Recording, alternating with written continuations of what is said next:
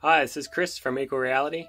In this video we're going to go through calibrating your Oculus Rift. At the end of this video you'll be ready to start putting people through the application. Let's get started. The first thing you want to do is make things as easy as possible. So what I've done on my desktop is to have the Oculus and Steam VR application icons front and center with the Equal Reality application we're going to run underneath them. We start by opening Oculus, and in Devices under Configure Rift, you want to go through the full setup here. You will simply need to follow the steps as they appear on the screen. Once you've completed the Oculus setup, you want to open Steam VR.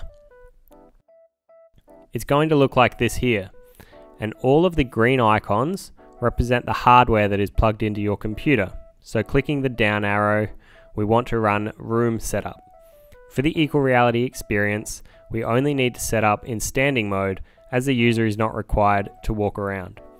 It's going to ask you to find the center of your space and set your height so it knows where the floor is. One point to note when running your setup in Steam VR is that not only are you setting the center of the play space, you're also setting the forward direction. So what you want to do is make sure that the headset is not only right above the X in the middle of your play space, but also facing towards your computer and your sensors. Once you've completed this step, you'll be ready to put people through your VR application.